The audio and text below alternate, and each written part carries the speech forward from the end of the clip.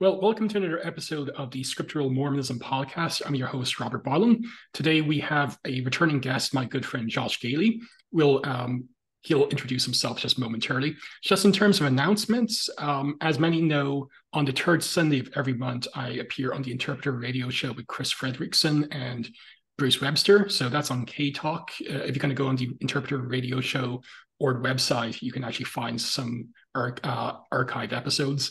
Next month, I'll be on the third Sunday as usual, discussing Hebrews 7 to 13, but I might be on the following Sunday with Don Bradley discussing the Epistle to James. So that'll be fun. And speaking of Don Bradley, he will be coming on in the near future on the podcast to discuss Mariology with myself. So that would be a fun episode.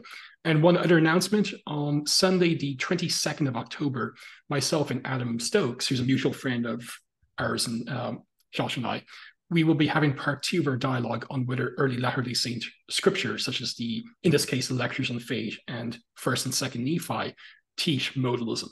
Previously, part 1, which was a few weeks ago, we discussed various issues such as the Book of Moses and the Joseph Smith translation and so forth. So that will be a very fun discussion and dialogue. Both myself and Adam have a background in theology. And hopefully in the next year, we will have 1 or 2 discussions on whether the New Testament teaches modalism or not. So be on the outlook for that. So as I said, we have a returning guest, a good friend of mine, Josh Gehly, who is a member of the Church of Jesus Christ, aka the Bickertonites, the third largest Mormon restorationist group and the second largest to take the Book of Mormon seriously. He appeared twice last year on the podcast, once to plug his book.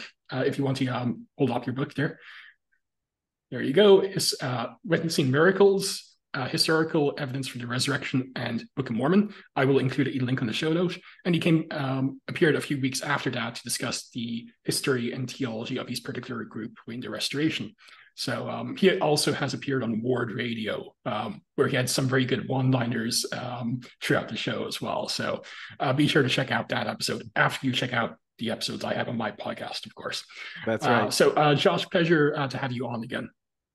Good to be back on with a friend and one of my favorite minds period, and one of my favorite minds in the Restoration movement for sure. So, Robert, nice. It's great to be with you.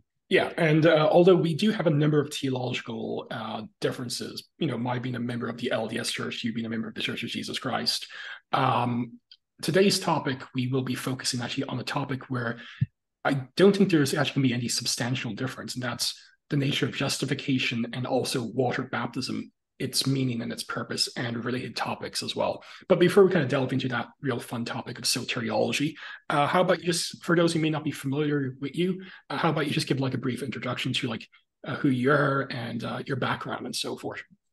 Sure. So my name's Josh Gehly. I'm an evangelist of the Church of Jesus Christ. So to reference us as who we are within the Restoration movement, we follow at the death of Joseph Smith, Sidney Rigdon.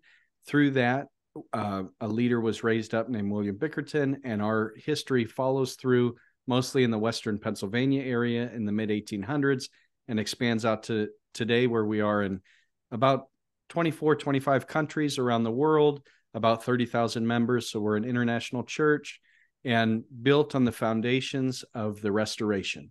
So we're a Bible and Book of Mormon thumping. Our heartbeat are the scriptures in the Bible and Book of Mormon, and everything after that flows from that. I'm an ordained evangelist in the church, and our structure is such as you would find in the New Testament of apostles, evangelists, elders, teachers, and so on. So we're a very simple form of a Restoration church, and that's something we're not afraid to hang our hat on, both in what we believe and what we hope for. So that's good. Oh, that's good. And just like for people who may know, your group accepts both the Book of Mormon and the Bible as authoritative scripture, and your group is pretty insistent, if you will, that the Book of Mormon is a historical text and it's a translation of a document. It's not allegorical, unlike a group that won't be mentioned today.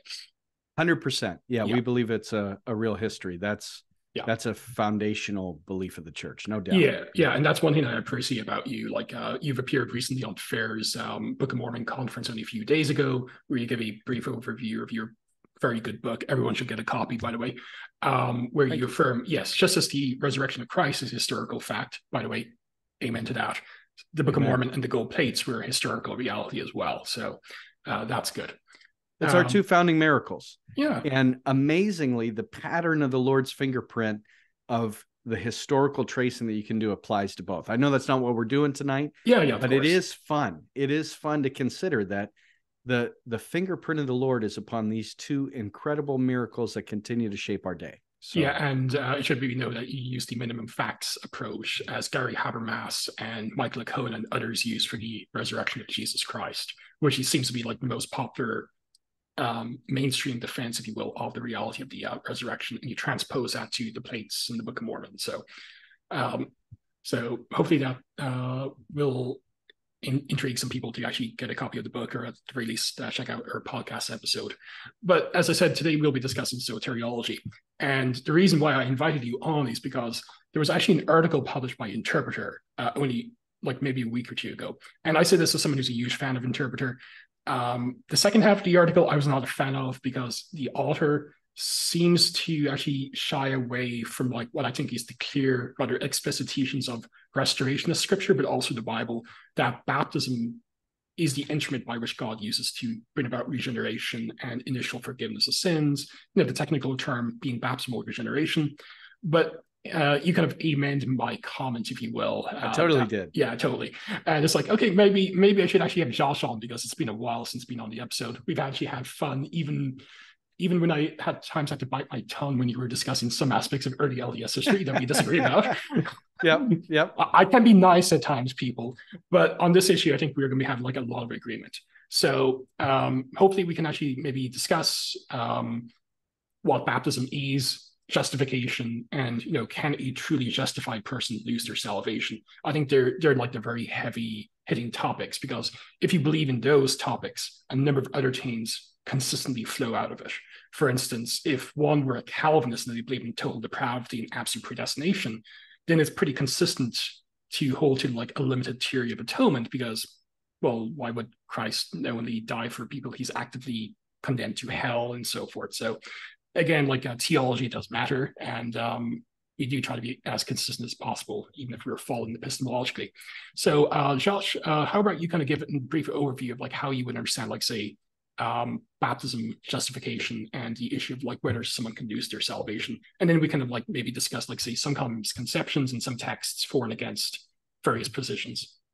Yeah, let me lay out what I see. Jump in, Robert. I mean, I don't have to, just if I get carried away, jump in, steer me back. You're much more the theologian. I'm an amateur who loves the scripture, and kind of has a foundation of what I believe and what the scriptures say. So let's go. Let's walk down the path. So for me, it ties into the basic bare bones. And if I was stripping everything away, because I'm not somebody with, a PhD from a seminary, if I was stripping it away, I want my theology from the letters of Paul to match the acts of Paul in the book of Acts. And if those two come together and harmonize, to me, I think we're making progress. So when somebody asks the question, if somebody hears the gospel and asks the question, what must I do to be saved? And your answer does not match the apostles in the book of Acts, I think you have a problem. And that is me maybe oversimplifying what is centuries and centuries of tradition and theology, but it is meant to be a simple gospel with a simple plan of salvation. And so for me, the gospel is 6 points out of 3rd Nephi chapter 27. It's 6 points. The Lord says, this is my gospel. And when he does it, he lays it out perfectly. And I just think that this is paramount for the start of any of this.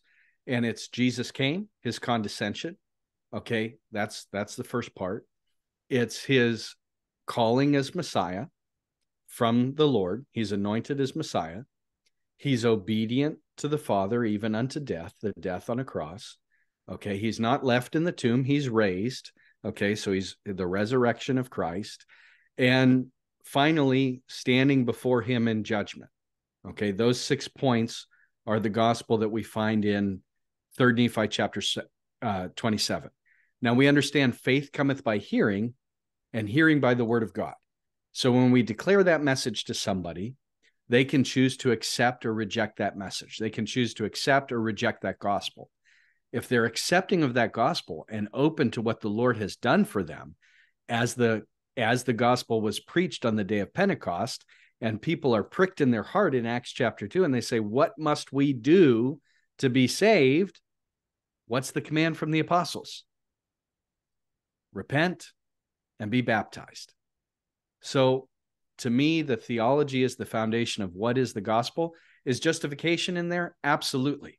I think what's interesting to me is in Strong's, and you may know the actual Greek word. I mean, Robert, you're on point with a lot of this. So I trust in your knowledge of some of the actual Greek. But in the Strong's Concordance, when you look up justified, as it would be said in Galatians 2 or some of the other places, that word essentially means innocent. So the portrayal is you're made innocent. So something that's really interesting to me in all of this is, first, we recognize the fall from the garden and that imagery, right? And being separated from the Lord. Adam's no longer innocent and he's separated. Well, what's interesting is through Christ, we have all mankind, believing or not, are justified in the sense that they will be brought back to stand before the Father one day, brought back to stand before Christ one day for the judgment. Point 6.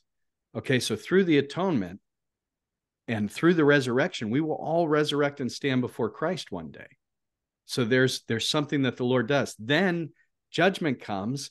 And there's an interesting point in Nephi, and if I'm getting way off and you want to jump in, if I'm getting too far, jump in, Robert. But I think there's a scripture worth reading tied to this in the Book of Mormon, and to me it would be 2 Nephi 2, 5 through 10. I know that's a lot of verses, but would you mind if we read that together? Go ahead.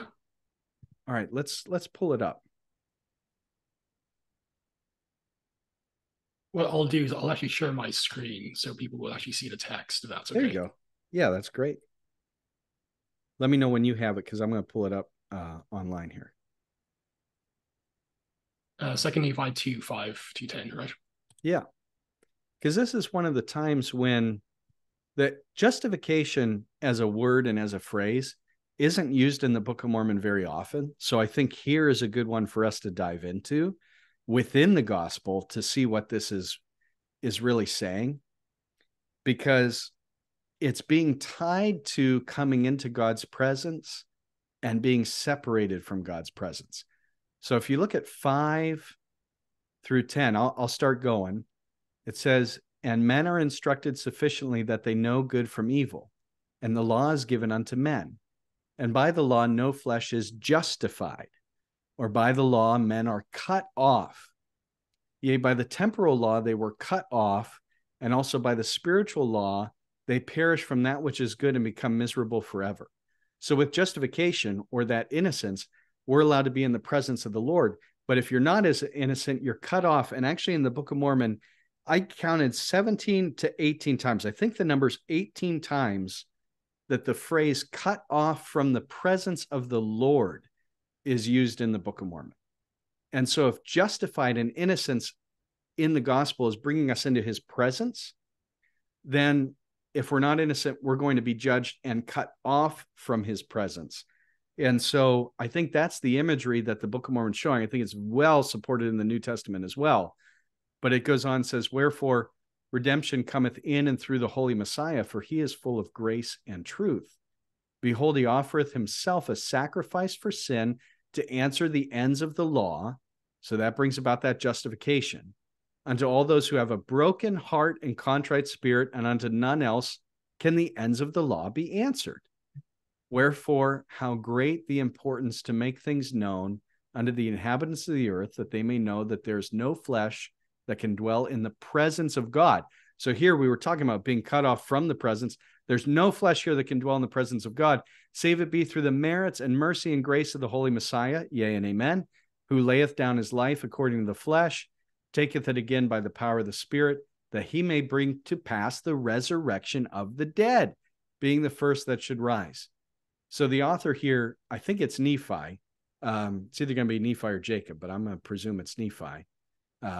Understands both the gospel and how that brings us back into the presence of the Lord. Wherefore he is the first fruits unto God, inasmuch as he shall make intercession for all the children of men, that they may believe in him shall be saved. And because of the intercession for all men come unto God. Wherefore they stand in the presence of him to be judged of him according to the truth and holiness which is in him. Wherefore the ends of the law which the Holy One hath given, unto the inflicting of punishment which is affixed, which punishment that is affixed is in opposition to that of the happiness which is affixed, to answer the ends of the atonement. So to me, the scripture answers it better than I ever could, but I'll leave it to you, Robert, to make any comments you want or corrections that you see in that long answer. Oh, no, I'm glad you kind of touched upon, like, say, dikaiao to justify, and how it's not simply a legal category. You kind of mentioned like how it means innocent, it means to make just. And I think like that this is one of the hinges between, like, say, the largely Protestant interpretation of the various texts that are disputed, like Ephesians 2, Colossians 2, and the restorationist interpretation. I say restorationist because although we do have pretty great differences in many areas, this is an area we actually would agree on, that when God justifies someone, it's not only a change in legal status, but it's also a transformation of the person. You can see this like in how like omicron omega verbs are used in Greek, which dikaiao is, and they're often used either as something that transforms someone or a declaration of something that's internal to someone, like to be blind and so forth. And even like one text that uses dikaiao in a Christological context is actually, I'll actually pop it up here. It's 1 Timothy 3:16, which is an early Christological hymn. The King James says, "And without controversy, great is the mystery of godliness. God, or he who was manifest in the flesh, justified in the spirit, seen of angels, preached unto the Gentiles, believed on in the world, received up in glory." Now, the underlying... I like that justified in the spirit, because, both in Corinthians and Ephesians, it says that we're sealed unto salvation by the Holy Spirit. So there's this image of, if we're justified in the spirit, that's the image of we're made pure and holy before God by having literally the Holy Spirit indwelling inside of us, so that when we appear before God on that last day in judgment, he sees himself in us, and that allows us to remain in his presence. So I think it's well said. He sees him in us, not by a mere imputation or covering, but because of our transformation internally as well. Exactly right. Yeah. And the reason why I bring up this text is like Paul is speaking about Christ's transformation, if you will, at the resurrection. Christ was not simply declared legally to be raised from the dead. God transformed him and raised him up to the dead. So it kind of shows like how in this text, dikaiao not only has like a declarative sense, but that legal declaration is based on a reality. One text Protestants often appeal to is like Deuteronomy 25 verse 1, and other texts where the judge makes a legal statement about whether someone is righteous or innocent. And some, like say James White, uses as evidence of imputation. But if you look at the Jewish law court, or even the law court of Hellenistic times, there's no imputation of guilt or righteousness. The innocent person is found innocent in Deuteronomy 25:1 and Leviticus 17 because they intrinsically are innocent. And the person is found guilty of blood guiltiness or whatever it is because they have committed blood guiltiness.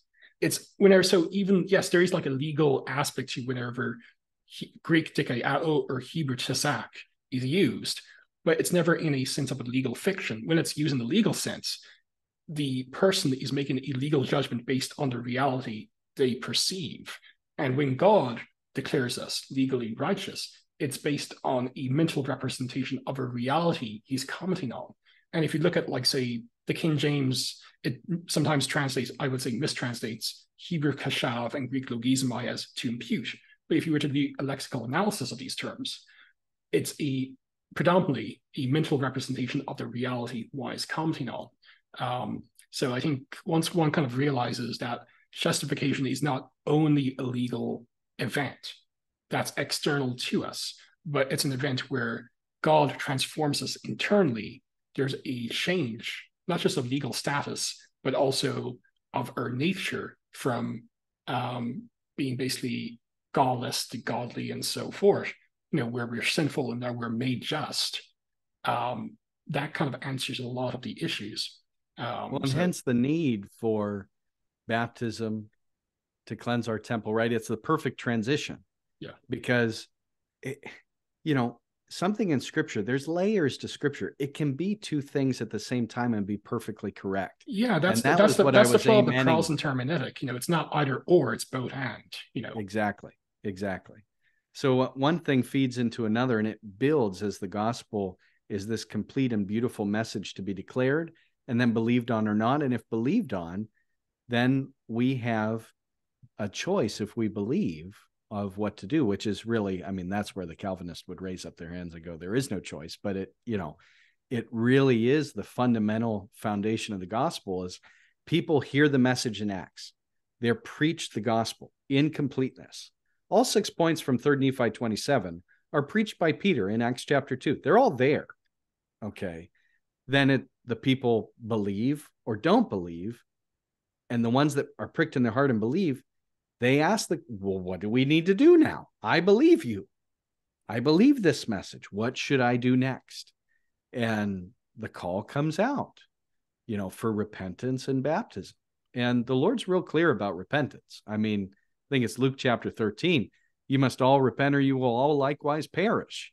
He's very clear on the need for repentance. So, yeah. So before we kind of delve into, say, some of the baptism texts, because I definitely want to discuss Acts 2 and also Romans 6 and 1 Peter 3. I think they're very powerful texts. What are some of the common misconceptions people have about the doctrine of baptism or regeneration? I'm sure you've come across some. I've come across a few as well. So, one I've come across is baptism is a human work, and you're trying to obligate God to reward you legally, and that's a denial of God's grace. You're trying to add to Christ's atonement. That's one common misconception. What are some of the other misconceptions out there about the doctrine that you've come across? Well, I think the primary is what you're hitting on the head, is the accusation from a Protestant, primarily Calvinist background that it's a work. Yeah. Okay. And because it's a work, it's not necessary unto salvation, which then brings you in conflict with some of the actions of the New Testament church, in my opinion. But with that said, I think that's probably the number one critique that's out there. I would say other things that are out there are based on age and whether or not you need to repent first and have to be old enough to understand what repentance is to participate in that ordinance. And I think the Book of Mormon is the perfect document to make that crystal clear on what's acceptable and what's not, as far as baptizing infants or children or not. And, so I think another misconception is when that's necessary, all right, when that ordinance needs to be participated in. And when we cover those two things, probably 90% of the Christendom would fall under the banner of those two misconceptions and critiques. And it's not that there aren't others.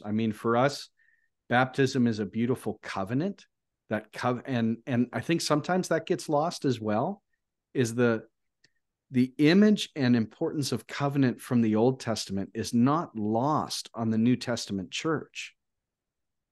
Our very commitment and entering into the Lord is a covenantal relationship with him through baptism. And I think sometimes we miss that aspect as well and need to be reminded of that. Yeah, in fact, the relationship between, say, the Old and New Covenants, like Paul understood this in Colossians 2, which is, funny enough, a parallel text to Ephesians 2. He uses, I'll actually quote from the King James, verses 12 to 14. Buried with him in baptism, wherein also ye are risen with him through the faith of the operation or the energy of God, who hath raised him, Christ, from the dead. And you being dead in your sins and your uncircumcision of your flesh, he had quickened together with him, having forgiven all your trespasses, blotting out the handwriting of ordinances that was against us, which was contrary to us, and took it out of the way, nailing it to the cross. But in the previous verse, he speaks of, in whom ye also you're circumcised with the circumcision made without hands, in putting off the body of the sins of the flesh by the circumcision of Christ. So Paul would use the Old Testament circumcision, which was like a physical act, and show that as a type that has been fulfilled in its anti-type, that is baptism. Just as Old Testament circumcision removed a part of oneself physically, water baptism, which is the New Covenant circumcision, if you will, made without hands, that is, it's from God, it's not idolatrous and merely physical. That's what ekkar paein means. It's a New Covenant circumcision, and that's the instrument by which we participate in Christ's new life and so forth. So apart from being a very important baptismal regeneration text, it kind of shows, yes, even Paul and the New Testament authors were explicitly cognizant of this, of the relationship between the Old and New Testament. And it kind of shows baptism is a multifaceted thing. It's not simply for the remission of sins, which is very important, but it's also, there's an ecclesiastical element to it. It's where one is initiated officially into the church. There's also a covenantal aspect to it as well, such as the covenant of baptism one finds in Mosiah, I believe, chapter 18 in the Book of Mormon, and so forth. So again, one has to be very careful, having this either or faulty hermeneutic. It's often both and. And when it comes to baptism, yes, it's initiation, it's an external affirmation of one's faith and repentance, but it's not either or. It's also regenerative, and it's for the remission of sins. When we lay out all the scriptures, we don't have to be doing a harmonization that privies one over the other, to your point. We can build this together and say, okay, when Paul gives his testimony in Acts and he says Ananias comes and commands him, why are you waiting, Paul? Come on, let's get up, go get baptized so that your sins can be washed away. Well, that's crystal clear. All right. That's very clear. Baptism is for the washing away of sins, okay, before the Lord, because you're accepting the covenant. You're coming into that relationship with Christ, who has performed the act that he needs to do to open up that door for us to receive that salvation through him. And so, with all that said, you have that very clear scripture. Then you go over to Romans chapter 6, buried with Christ in baptism, arise a new creature unto Christ. So wait a second, are sins being washed away, or are we being symbolically buried in the tomb with Christ? Yes, it's both. And that's okay. That's a safe place to be. Yeah. And one will note that the forgiveness of sins, it's never preceded by baptism. It's always after baptism. And you mentioned Acts 22, where Ananias, baptizes Paul, and it's for the washing away of sins. Funny enough, Paul calls on the name of the Lord in that text, which kind of answers one of the popular objections, like Romans 10:19, all you have to do is call upon the name of the Lord. Well, calling upon the name of the Lord is a liturgical action. Look at Acts 22, but be that as it may, it does show, again, even when you look at the baptism text in uniquely Latter-day Saint scripture, just as the Book of Mormon, there's various themes that are emphasized by various authors, but again, it's not a faulty either or, it's both and. In fact, if I could throw in GIFs, it's why not both GIF from the Mexican girl. But just another misconception that we discuss is well, it's a human work and you're adding to the finished work of Christ. Well, even Luther, who had a very low view of human ability, he wrote the Bondage of Will. He always held to the doctrine of baptismal regeneration throughout his theological career, even until his death in 1546. And in his little catechism, he actually said, correctly, I will note, baptism is not a human work, but it's a work of God. It's God who works through the instrumentality of water. Simply getting dunked in water does not avail one of anything. I know you don't accept the Doctrine and Covenants, but even in the Doctrine and Covenants, that's rather explicit in section 21 and so forth. However, but that's one of the early revelations, right? Oh yeah, sure. Yeah. So that probably was in the Book of Commandments. Yeah. But yeah, so you guys still will have a privileged view of that, but it kind of shows it's not simply this automatic event where Paul in Romans 4 is going against the Jews who would try to legally obligate God by being circumcised and keeping kosher and the calendar. But Paul is saying, well, God will not reward you, give you a salary, i.e. salvation. You can't legally obligate God to reward you for it. However, baptism is a work of God. I'm unaware of any theological system, Roman Catholic, Eastern Orthodox, Restorationist, that claims baptism forces God to actually give us saving grace. No, it's the means by which he gives us grace. And this can maybe be a bit technical, but I won't spend too much time on this. In any event, there's different causes. Like when you turn on a switch, like yes, Josh flicking on the switch, that turns on the light, but that's not the only thing that causes it to happen. There's the electricity, there's a source of the electricity, and so forth. So although we don't have these terms at hand, we do know that a different event has different sources or so forth. And when it comes to, say, baptism or regeneration, to get a bit scholastic, everyone agrees that the sole meritorious cause of salvation is the atoning sacrifice of Christ, and that alone. However, God uses different instruments to apply the sacrifice of Christ. And you even see this in the Calvinistic tradition, like I think it's chapter 13 of the Westminster Confession of Faith, that says that saving faith alone is the only instrument of justification.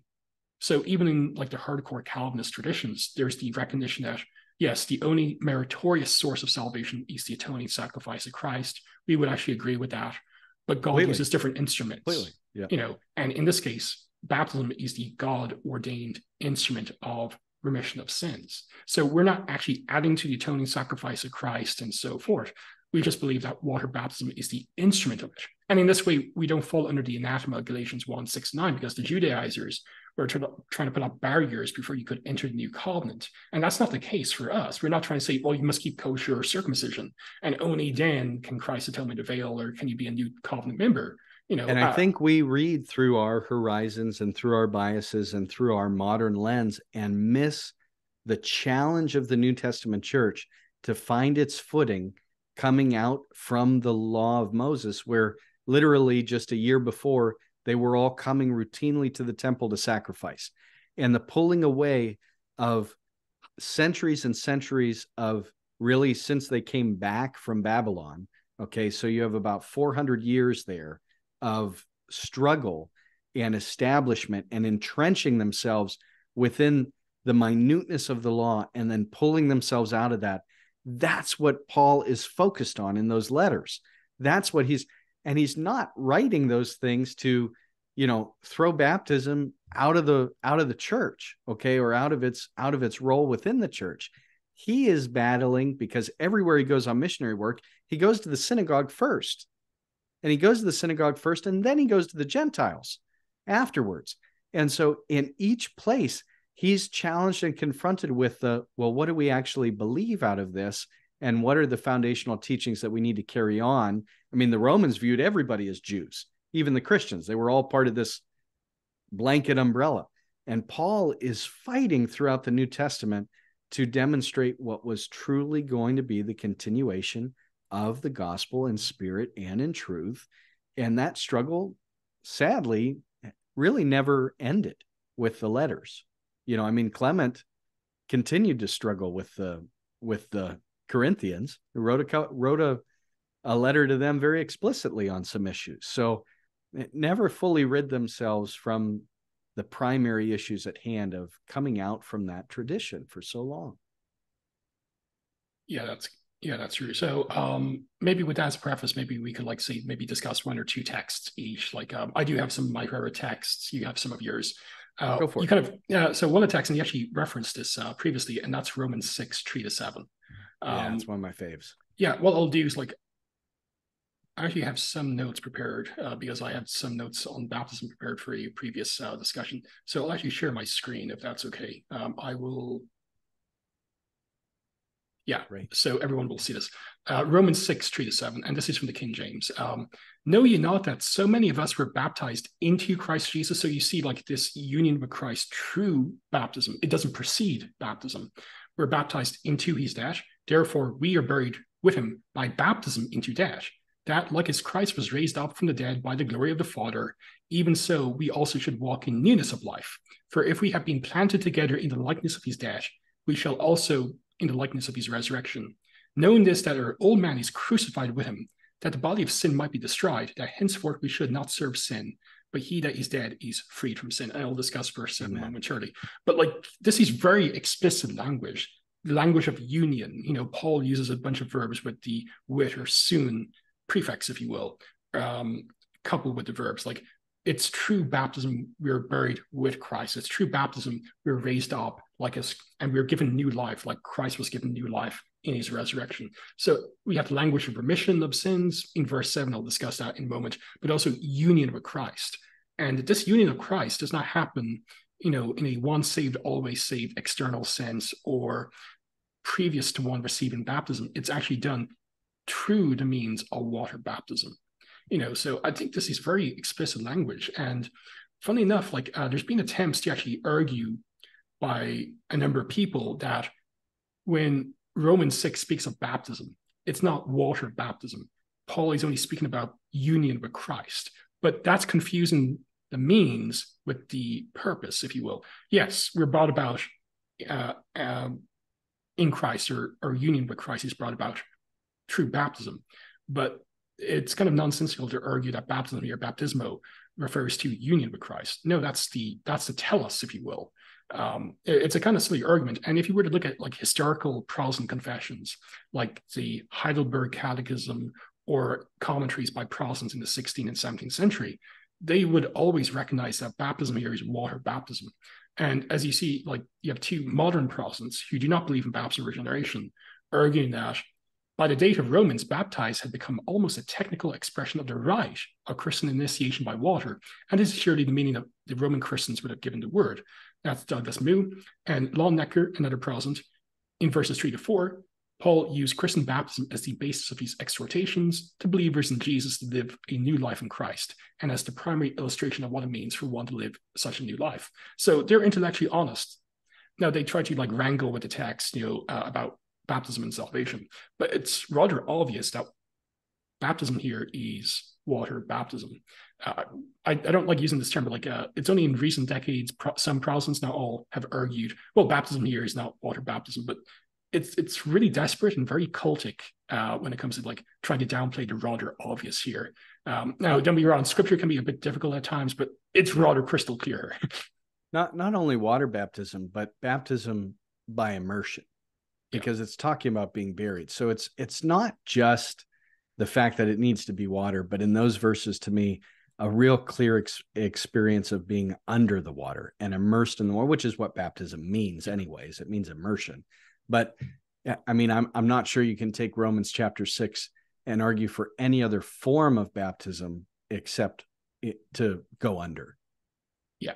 And to be fair, Eastern Orthodox and Roman Catholics, even those who believe in it's allowable for other forms of baptism, will admit the early church, by and large, immersed in baptism. You have a mention in the Didache where there's an allowance, but it seems to be because they were living in an area where one could not actually have the opportunity to have an immersion baptism. But they've kind of made the exception to the rule these days, especially Catholics and Presbyterians. But what's interesting about that with Philip and the eunuch, is it seems like the Lord provides water in the desert, that it almost wasn't something that they needed to. The Lord was able to perform a miracle that day on behalf of the eunuch, and water was provided seemingly in the middle of nowhere, and they were able to perform the ordinance. So, yeah. And just one other thing, in verse 7, the King James says, "For he that is dead is freed from sin." As I note here, the verb used that's translated as freed is not the typical term for free. It's actually the verb, which we discussed briefly, to justify, dikaiao. And there's a parallel use of dikaiao in Acts 13, 38 to 39. "Therefore, let it be known to you, men and brothers, that through this one forgiveness of sins is proclaimed to you, and from all the things from which you were not able to be justified, dikaiao, by the law of Moses." So, of course, it's a salvation sense of the term here. Just as you can't be justified by the law of Moses, you are justified by water baptism in Romans 6:7. And would it be wrong to argue for that word to even be translated as cleansed? Would that be wrong? Well, justified, I would translate as justified, but the meaning of justified here, or the result of it, would be, among other things, to be cleansed or freed from sin. So I wouldn't translate as cleansed, but the result of it would be, among other things, being cleansed from sin. The cleansing, as Joseph Fitzmyer, he's deceased now, but he was one of the leading scholars on the New Testament for a number of years. He wrote one of the best ever commentaries on Romans. He comments on this verse. "The other more likely explanation seeks to interpret the verb dikaiao, not as free, but as justify, acquit, in the genuine Pauline sense, and sin not in the sense demanded above, some obligation to the law of Moses or Torah, but in its Pauline sense, and acted against the will of God. The one who has died has lost the very means of sinning the body of sin, so that one is definitively without sin. One is being freed of the fleshy, sin-prone body. In either case, a change of status ensued. The old condition has been brought to an end in baptism death, and a new one has begun. A lot more could be said about any of these texts, but this kind of is a very powerful passage in my view.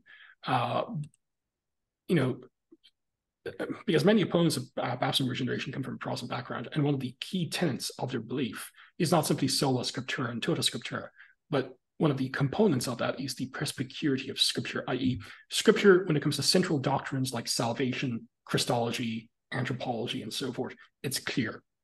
Doesn't mean there's some difficult text, but the overall gospel message is clear from the Bible and so forth. It's like it's really crystal clear here.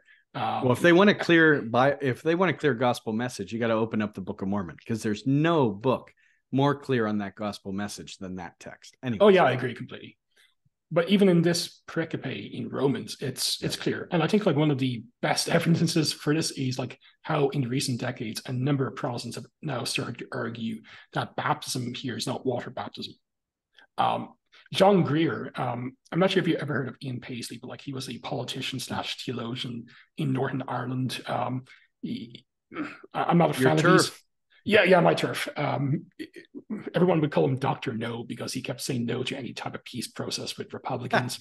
But he formed like a very strong Calvinistic church called the Free Presbyterian Church of Ulster, very separatist. Makes James White look like an ecumenist. But one of these pastors, John Greer, once said, and this is the first time I heard it, so it's like ingrained in my mind, like, when Paul speaks of baptism here, we have to be careful, because if he meant water baptism, that's the doctrine of baptism regeneration. But as we know, baptism regeneration is false. So this is clearly what not Paul meant. He meant union with Christ. So there's not a drop of water in baptism in Romans 6. That's a paraphrase of a sermon about a decade ago. It's like, even a decade later, it's like, I'm sorry, but that's really cultic. That makes like the typical JW or Dorr look like a Bible scholar. It's really bad. So because here, like in Romans 6, you have the union with Christ, true baptism, dying with Christ, true baptism, being given new life, true baptism. And in verse 7, you're justified in the Pauline sense by baptism. None of these precede baptism. Like, and I'll let you speak after this. Like, the analogy often used, like, it's a wedding ring. When you're married, the wedding ring does not bring about baptism. But it's like, okay, but Paul's theology here is antithetical to it. Yes, baptism could be likened to a marriage, and since like it's a covenant, but the effects of baptism, remission of sins and so forth, or like remission of sins comes after. It's the effect of baptism. It doesn't precede it. So it's not a mere public expression of faith. It is, but it's more than that, Well, and in support of that, it's identifying, when we identify the purpose of why Paul's explaining that, I think it's rudimentary within the New Testament church, but something that can be lost today. And that is simply that post-baptism is when the ministry is laying on hands for reception of the Holy Ghost. As Paul instructs Timothy, stir up the gift of God, which was given to thee through the laying on of hands. And so, not to jump ahead away from baptism, but understanding that one of the purposes of that cleansing that you're speaking about, of that regeneration, is so that our bodily temple can be clean to receive something that is heavenly and holy inside of us. And so that's the process there that I think can get lost. And if you remove the importance of baptism, then removing the regeneration that comes through that, then your temple is not prepared to receive the Holy Ghost. The Lord has a perfect order of things in this structure. Oh, that's good. Any comments on Romans 6? And if not, no, it's great. That's well, fine. Well said. Yeah. Is there any text you'd like to appeal to? I know Ken mentioned like some in Acts. So any particular one you want to discuss?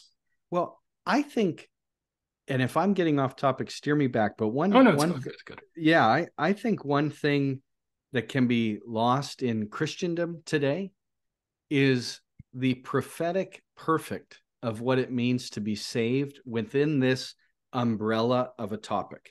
And let me just lay out what I mean and see what you think. And if there's, if we want to do something with this, but so I think it's important to recognize on the topic of salvation, what we're saved from. I have a couple notes I want to just hit on this. So when it comes to what we're saved from, Romans 5:9, God's wrath. Okay, what are we saved from? Okay, 2 Nephi 9:24, damnation. What are we saved from? Matthew 25:46, everlasting punishment. Oh, yes, our own sin. No question. Okay. And then the concept of salvation, being saved from the judgment, the sixth point of the gospel, which is so often ignored in Christendom today. All right, so it's future tense. And the Christendom today brings it in of, are you saved? Are you saved? Well, do you understand, number one, what you're saved from, and then the prophetic perfect of what that means? I don't mind you claiming that you're saved, but you recognize you're speaking in prophetic perfect.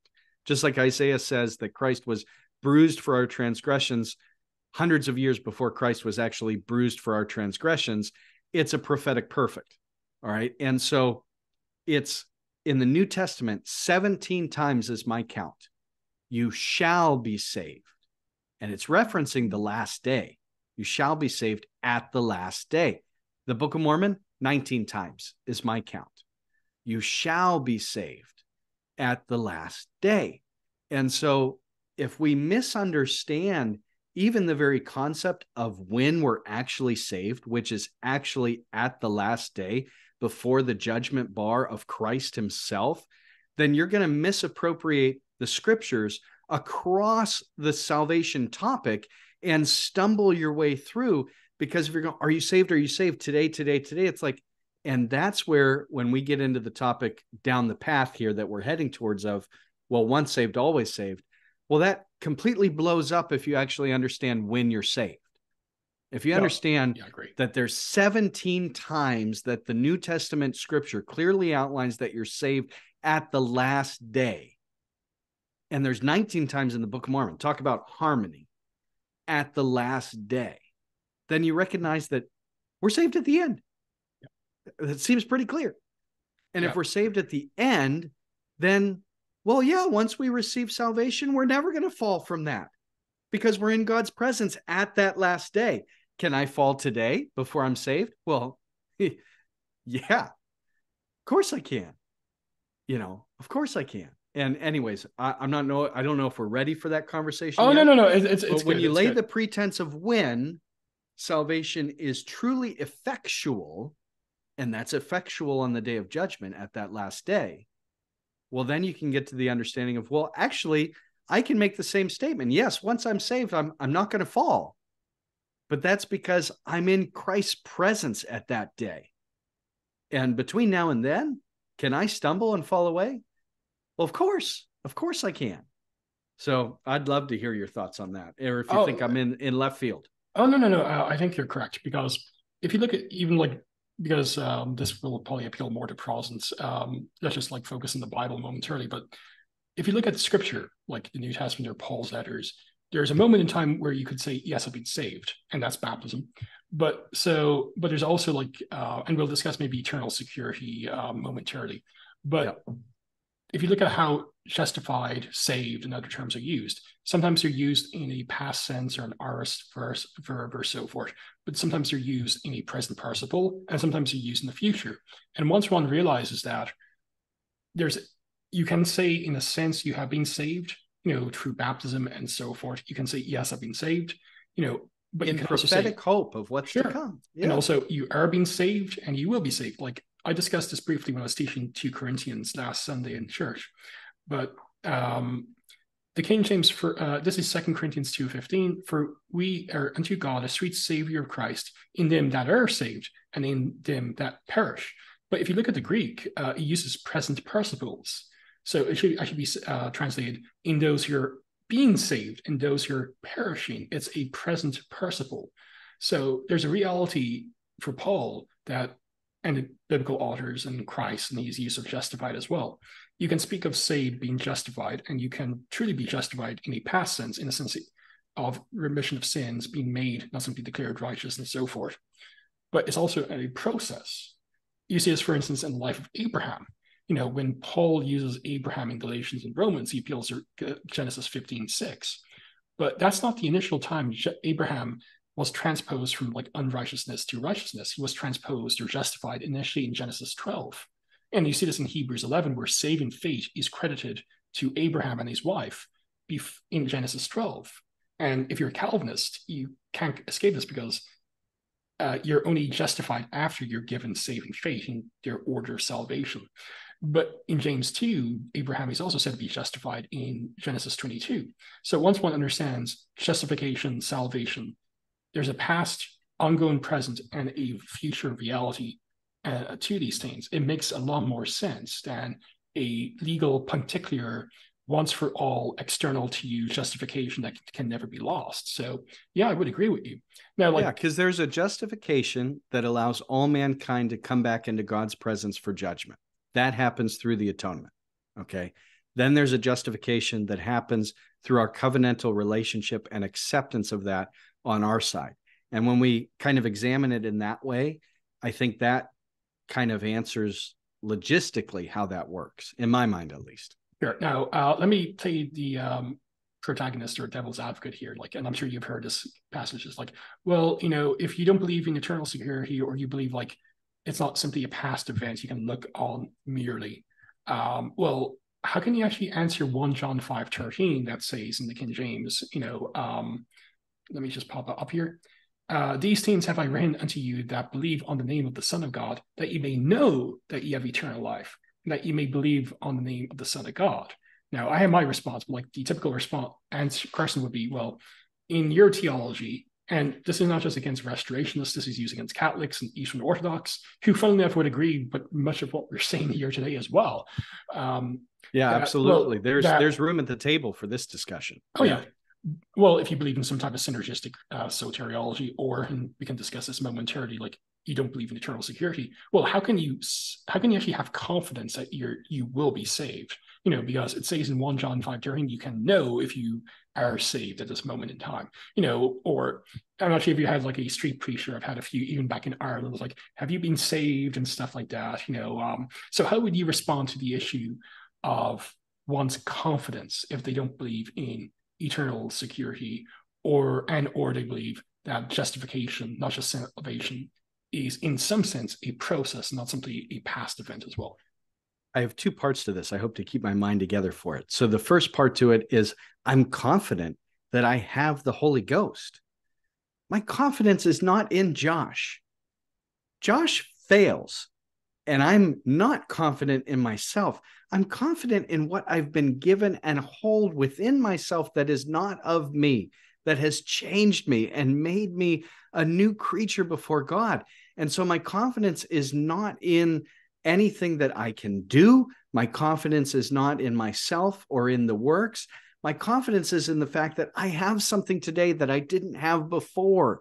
A spirit that speaks to me and talks to me and prods me and envelops me and purifies me and chastens me and corrects me. And so that, if I have that within myself, the Holy Spirit within myself truly, then I'm confident in standing before God, not because I have anything to offer him, but because I have him inside of me. And so that to me is where I can say yay and amen, and where my confidence comes from is because I have the Holy Ghost. Now, I think there's a larger issue besides one scripture in 1 John that the other side has to contend with. And it's the fact that there is multiple independent attestation of the phrase enduring to the end. And under that concept, under that doctrine or teaching, they are challenged to buttress that you would never hear the phrase preached from the pulpit of and maybe I'm wrong. Okay. I've attended several Catholic meetings. All right. I've attended probably over 20 in my lifetime. I've never heard anybody preach from the pulpit, you must endure to the end. Well, that seems a strange thing to not utter when you, especially on the topic of salvation, when you find it twice in Matthew, once in Mark. You find at least two examples in Hebrews that demonstrate it. And, you know, we could go on and I could give the Book of Mormon references as well. 1 Nephi 13:37. We could dive into 2 Nephi 31:16 and 20.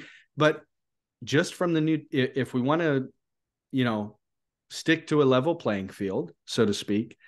I think you're taking one scripture in 1 John and presenting me with it, where I can present you with about 5 on the topic of endurance, which never happens to come up within a Calvinist Sunday school, so to speak.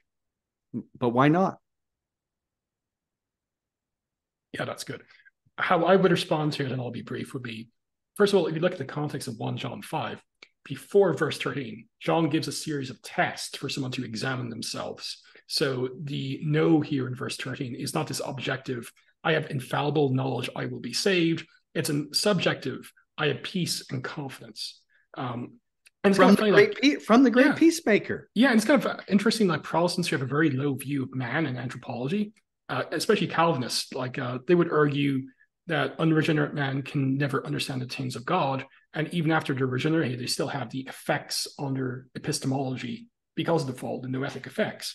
So even in their anthropology, they are inconsistent in claiming they have an infallible knowledge that they're saved. They could be deceived in light of their theology as well. So a consistent but not of 2 Corinthians, what's it, 2 Corinthians 2:16, we have the mind of Christ. Yeah, the phenomenon of Christ. So if the mind of Christ is inside of us, I mean, yeah, and also as people who believe in baptism and regeneration, we can have more confidence of their state, because we can appeal and look back on something objective and tangible as the sacrament or ordinance of baptism. I remember mine. It's been 8.5 years. You were baptized in I believe your teens, I think you told me. Yep.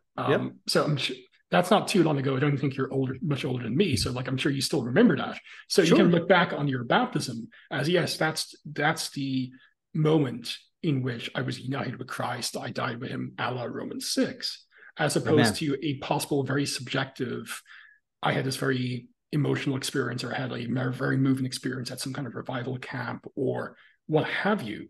I would take the more objective one over the subjective one in this respect. And I love what you discussed about enduring to the end. A classical text is, of course, Philippians 2:12-13. Yeah. The King James said, well, actually the NRSV, I have that popped up. Therefore, my beloved, just as you have always obeyed me, not only in my presence, but much more now in my absence, work out your salvation with fear and trembling. And in verse 13, for it is God who is at work, the Greek energia, energy, in you, enabling you both to will and to work, energia, for his good pleasure. So even this pericope, Paul is not saying, he's not speaking about the salvation, the physical salvation or the temporary salvation of the local church at Philippi, which is a very common Protestant interpretation. No, he's talking about the salvation, the eschatological salvation, if you will, of the members of the congregation there. But also in verse 13, it's not us alone. God actually gives us his energy, his energia in Greek, enabling us, giving us the energia ourselves to actually work synergistically with God. So even in light of our theology, it's not a case of we do 1%, God does 99. No, it's a cooperation, where God enables us with his uncreated energy, his energia, to actually work and cooperate with him using our free will that's now been enabled by his grace. Because grace is not simply a favor, it's a empowerment, it's ontic, it's ontological, not simply subjective, like a change in status as well. So I think that's a very good text. I love how you brought up the enduring to the end passages as well. They're very good as well. I love that. And my only thing I would add to that is when you look at that's the backside of Philippians 2. And if you look at the front side of it, Paul's actually quoting an early New Testament, and even Barterman and some of the New Testament critics would agree on this. When you look at Philippians 2, those I forget if it's 3 through 8, the Carmen Christie, 6 to 11, and what that is it predates Paul. So he's quoting this early New Testament doctrine that people would have memorized and shared. And it's a gospel statement that matches perfectly and it's actually a hymn with 3 Nephi chapter 27. Yeah. And so when you have that being sung throughout the New Testament church, so for people who are uneducated, so they can memorize it and know it, of this is the message of Christ. And then on the backside of that, it's basically saying we have the, what do you say, energia? Yeah, the energy, or the energy, the Spirit of God, Okay. And then tied to that with a message of endurance, he gives the gospel statement, and which everybody he would have given it to would have known. And after he gives it, he tells them, you have to endure to the end. So according to Paul, when you follow up with a gospel sermon to those who are already baptized, you need to remind them that they need to endure to the end. And if that's not the doctrine you're teaching when you preach the gospel, you may not be actually in alignment with Paul. Yeah. By the way, in verse 5, and you know this, but it ties into what you said about having the mind of Christ. Paul actually instructs them to have the same mind of Christ as well. So it kind of ties into what you said. Who was in the form of God, but thought himself not equal with God, took upon himself the condescension, and it goes on and hits all 6 points of 3 Nephi 27. The full gospel is within that pre-Pauline New Testament hymn. I love calling it a hymn. That's great. No, it is him. Now, I'm kind of in the minority. I actually think Paul wrote the hymn. It originates with Paul because, it seems like it's very good deconstruction of the emperor cult of Philippi. So I believe it was written by Paul. But even regardless of this, you go with Ehrman and Dunn, who believes it predates Paul sometime in the 30s or 40s, which is early. Even if you go with my theory, Paul's the author of it, it's still in the 50s. So this is a very early preaching tool. It's a hymn, and as you know, like literacy was not high. People would memorize things through song and repetition, and hymns would be one as well. And you have this very high Christology, personal pre-existence, and so forth. And yet what happens to Christ? He's super exalted, and that's promised to everyone in other passages as well, where he's transformative. And that's not a win-lose, okay? Attributing it to Paul is not a win-lose. That's a win-win. Because either I'm attributing it to doctrines of the apostles, Peter, James, and John, okay? Or we're attributing it to Paul, who's giving the same gospel a little bit later. It's a win-win. Either way, an apostle is teaching the gospel. And it's super early as well. And it's super early. So either way, it's a win-win as far as a gospel statement goes. Yeah, I know we're not discussing Christology here, but like one thing that really irks me is like many people think like a high Christology is a second generation or later development in Christianity. It's like, don't get me wrong, there's some aspects of high Christology, like later Chalcedonian Christology, I would strongly disagree with.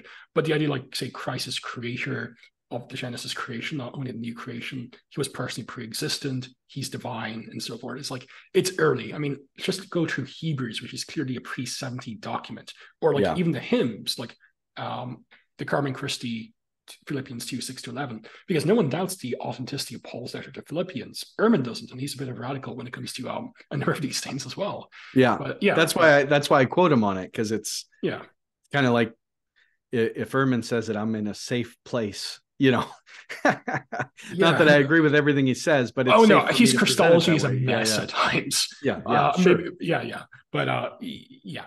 it's but as far as a New Testament critic goes, totally, it's reliable to use him in that way. The very fact that there's like conversions of liberal and conservative on this, that's exactly pretty solid.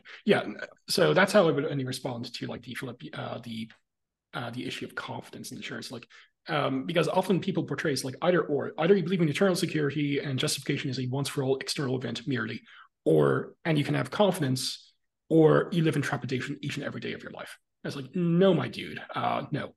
Which kind of goes into like, say, well, what does the New Testament or what does the Bible teach about can a truly justified person lose their salvation? And I'll let you make some initial comments, but let me just make a preface to this, because this is often a caricature of those who don't believe in eternal security. It's not the case, like, say, we have like no confidence in Christ. And also, it doesn't mean that we don't believe that there is no such thing as like a fake superficial believer. I've come across a few as a Latter-day Saint. I'm sure, unfortunately, you've come across a few as well in your church where you would agree that person was never truly one of us. So like some texts like in 1 John 2:19, which even then I don't think that John's letters are key verses that tie to this. Concept. It's like, yes. So it's not the case like, say, we reject like anyone who claims to be a Christian or a Latter-day Saint or a Restorationist was truly one of us. We do believe that there's such thing as superficial believers and so forth. The real question is like, can a truly justified believer lose their salvation? And once you kind of get over that, I think the witness to Scripture is very clear. There's a number of texts I often appeal to, but I'll let you start the any particular text or texts that you think do indicate that not just like a superficial believer, but like someone who's truly justified can indeed lose their salvation. Well, Paul says, I fear lest I myself should be cast away, 1 right? So Corinthians 9:27. there's a clear example there that is an easy go-to that then creates the debate, right? Of what is he really saying? What's that really mean? But I would just lay out the simple fact that I already did. I don't mean to circle back, but I think if we understand the prophetic perfect of when salvation's taking place, and can I stumble between now and then? The obvious answer is yes. Yes, I can stumble. Yes, I can fall between now and then. Paul himself says it. He says, and when we look at that verse and we tie it in with the prophetic perfect of salvation coming at the last day, well, are we at the last day? No. Have I inherited the kingdom of God yet? No. Once I inherit the kingdom of God, am I going to fall? Not if I've inherited it. That would be my argument. Once I'm in the gates, I don't think I'm going to fall after that point. When I'm in the presence of the Holy One, I'm not going to fall. I'm not in his presence today. I have him dwelling inside of me. Can I botch that? Absolutely. And I would petition that the timing of salvation is off when we say once saved, always saved. You're misaligning the timing. And then I would go to Corinthians and say, here's a clear example, and there's others, but my clearest example is I fear lest I myself should be cast away. Yeah, in fact, if you look at the screen, I actually have the King James on it, because that's a very good text. I like using this one, and maybe we should read like verses 24 to 27. And in 24, well, even verse 12, let him that thinketh he standeth take heed lest he fall. Yeah. Yeah, so like verses 24 to 27, know ye not that they which run a race, so he's using the imagery of the gladiator, the athlete, run all but one receive the prize, so run that ye may obtain. And every man that striveth for the mastery is temperate in all things. Now they do it to obtain a corruptible crown, but we an incorruptible. So we speak about heavenly rewards and salvation, the crown here to Stephanos. I therefore so run, not as certainly, so I fight, not as one that beateth the air, but I keep under my body and bring it under subjection, lest that by any means, which when I have preached to others, I myself should be a castaway. But if you look at the Greek term that's translated as castaway, it's the Greek term adokimos. And that's the term for a reprobate in Scripture, someone who's not elect, someone who's not saved. So one is forced to actually argue a few things here. That Paul is speaking hypothetically, but there's no evidence he's speaking hypothetically. He's just given a true warning to believers that current.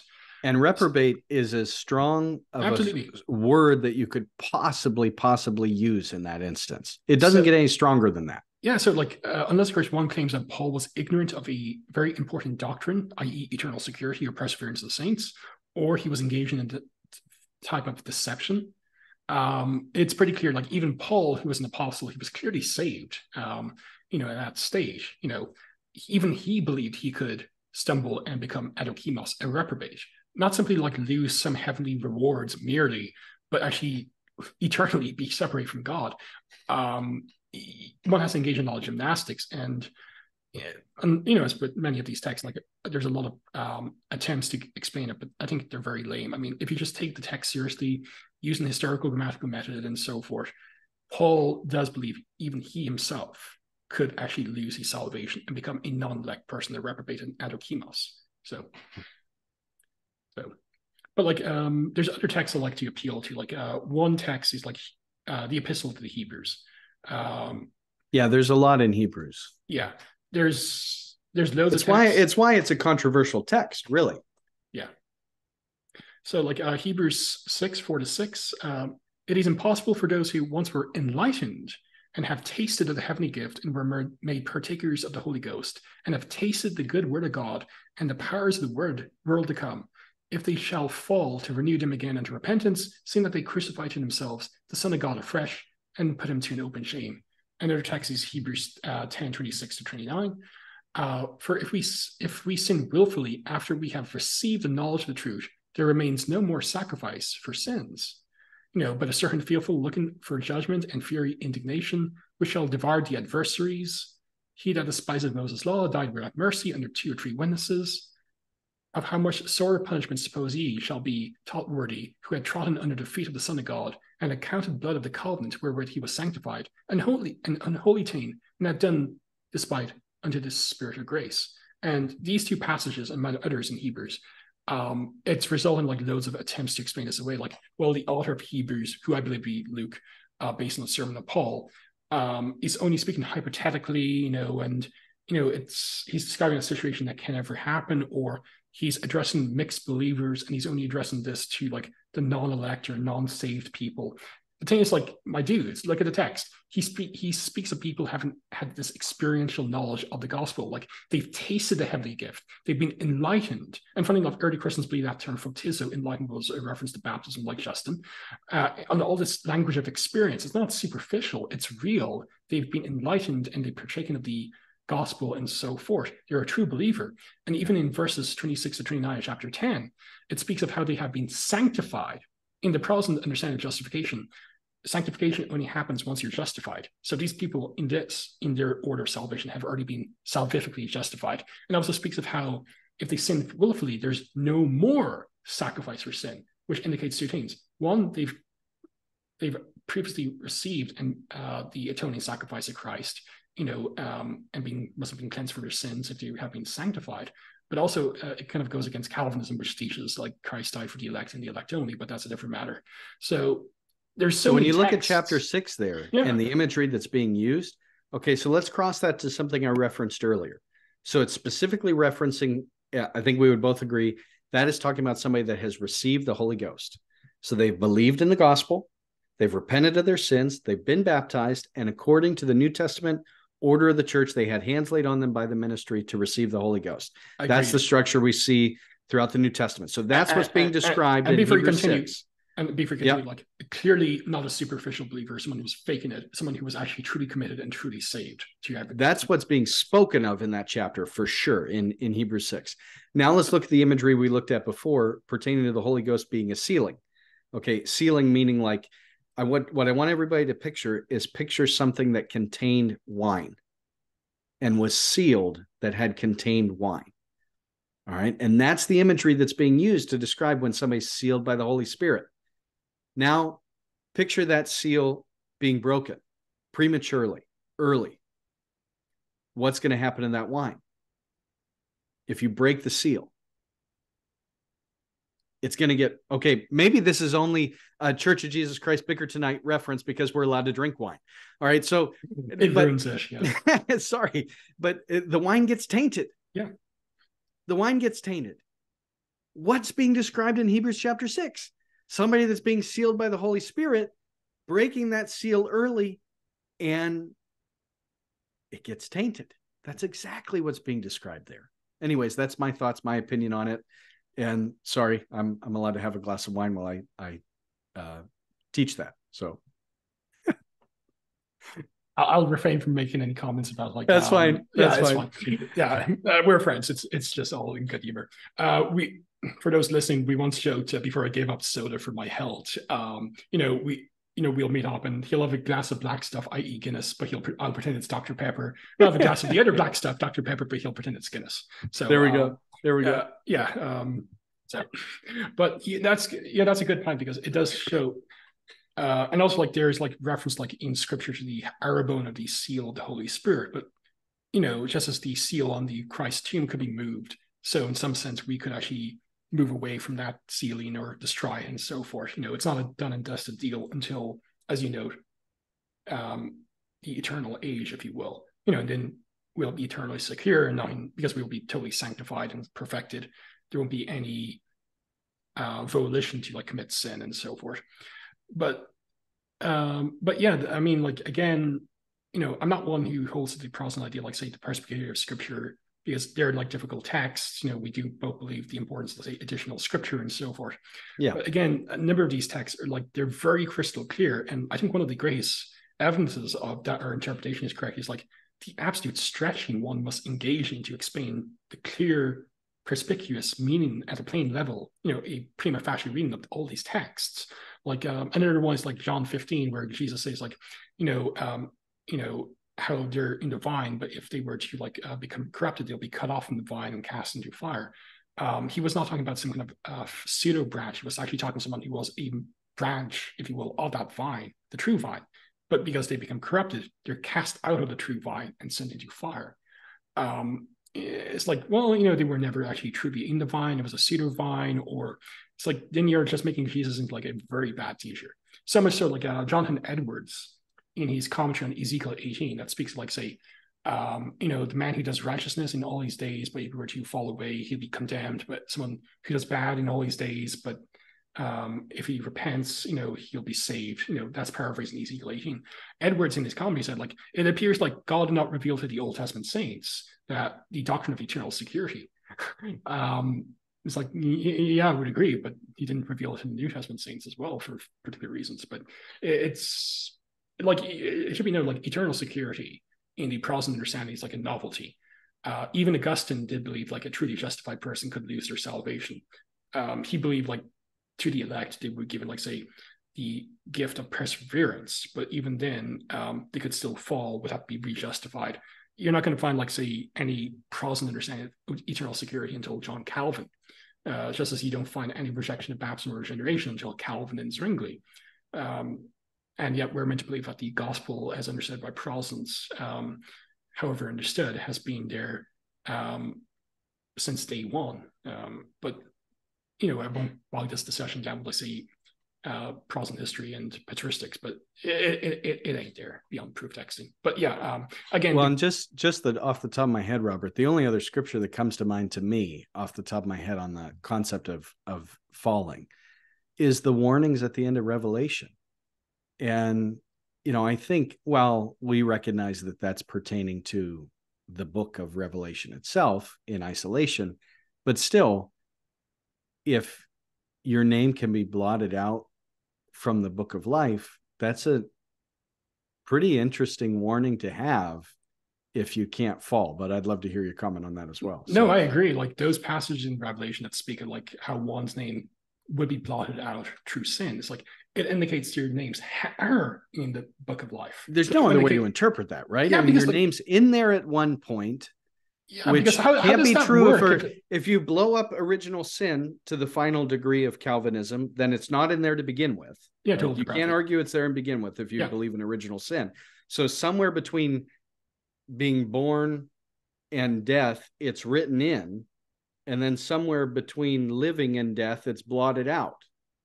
But if you believe in original sin, you can't argue it's there from the start. So I think those texts are rather clear. It's like, yes, Revelation is an apocalyptic text, but at the same time, it's still trying to convey truth. And when there's a warning text that says, if you commit sin, your name will be blotted out. Yeah, your name will be blotted out of the book of life. It's like, it's not hypothetical. It does refer to something, because how else does it work? Unless, first, your name was in the book of life, which would mean, at least at that time, you were in a saved state.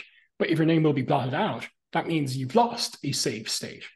And if it's all under control of God the Father at the beginning, then did he make a mistake? Or are we making the mistake? Yeah, and this is where, like, it makes sense in light of our theology, like synergistic soteriology. And yes, there is like a rejection of eternal security, at least on this side of the veil, if you will. But again, those texts, I would agree with you. That's a very good concept that you appeal to. Is like, square the circle for me. Because as you know, like, especially if you believe in total depravity, or some type of Augustinian understanding of original sin, it clearly was not there in the beginning. It has to be remitted, through either infant baptism or what have you. Or if you're a Calvinist, like, God justifying you and as a result sanctifying you and so forth. So you can't argue for a book that had everybody's names on it from the beginning. So you can't claim like it was an eternal past. You can claim it at birth. Yeah. But as you note, sometime between one's mortality, it was in the book of life, so it was put there, but then it was removed. So why was it put there in the first place? Who made the mistake, God or us? And I don't think I wouldn't argue that God made the mistake. Yeah, like, so, I'm an open taste, and even then I don't think God is mistaken about things. So so again, this, it wouldn't be like the first text I go to, but like, it would be a very good square the circle moment for me when I'm discussing things. It's like, yeah, that's a very good text to appeal to you, like the warning passages about one's name being removed. Do you have any others? That was the only other one that I had off the top of my head. But well, one I appeal to is like in Romans 4, there's two examples of a justified person.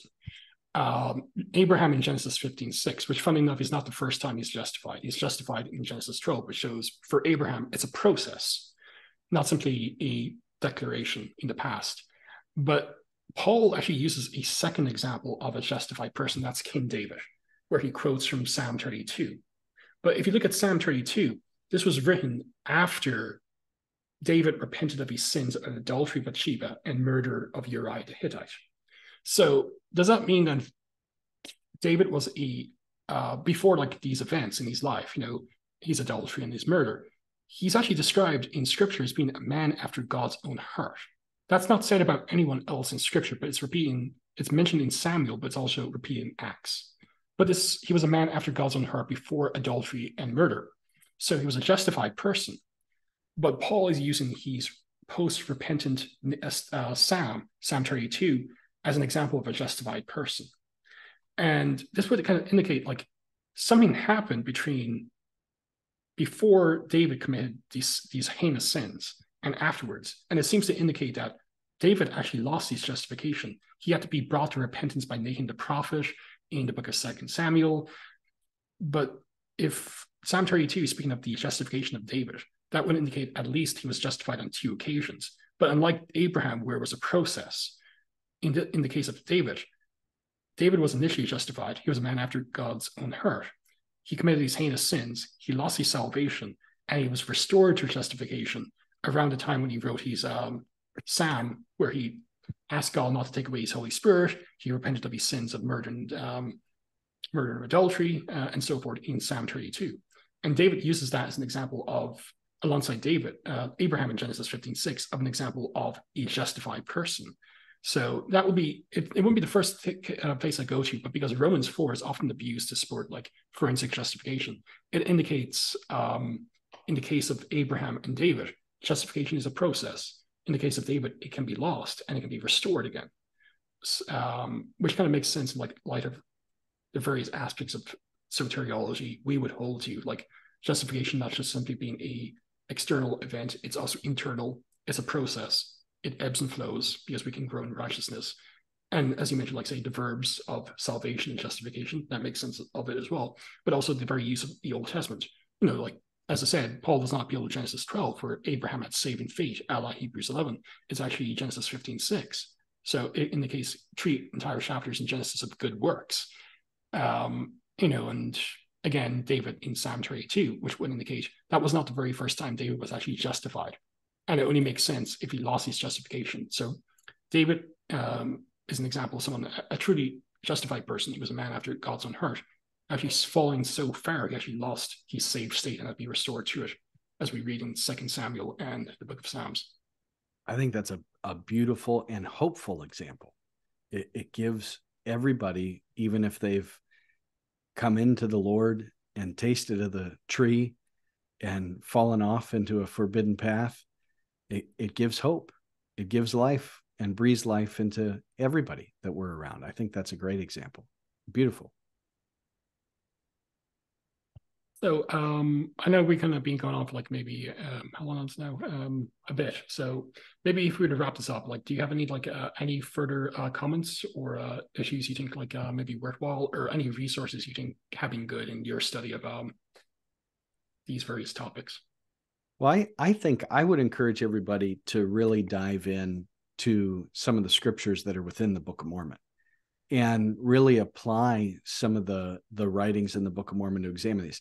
I know this discussion, and it's inevitable that this discussion almost falls under the terms of somebody that believes in sola scriptura, because you're addressing them where they're standing. Yeah. But to solidify for a restoration believer the beautiful passages on baptism that are in the Book of Mormon. You referenced Mosiah 18 earlier. We need to read that we need to be reading that chapter and examining our walk with the Lord as we read that, and how we're interacting with our fellow man as we read that. We need to be into the Book of Mormon more than ever before. I mean, each one of us, because there's incredible texts on each parts of these that are in conjunction and fully aligned with the rest of God's word. And so I think that it only further supports and solidifies our faith. And I think that it would be an interesting challenge for somebody who's actually outside of the Restoration movement to examine and read the Book of Mormon for yourself for those passages, not to nitpick the onesie twosies that you can maybe take out of context, but to actually read some of those stories, actually read some of the theology that's in the text. I think it would be enlightening for anybody inside and outside the Restoration movement. If we're inside the Restoration movement, no excuse. Let's get in there. No, that's good. Yeah, and it would appeal. Like, yeah, going to toe and using like a common source like the Bible is important. You know, you don't want to give the impression like you can't hold your own when it comes to scripture, including the Bible.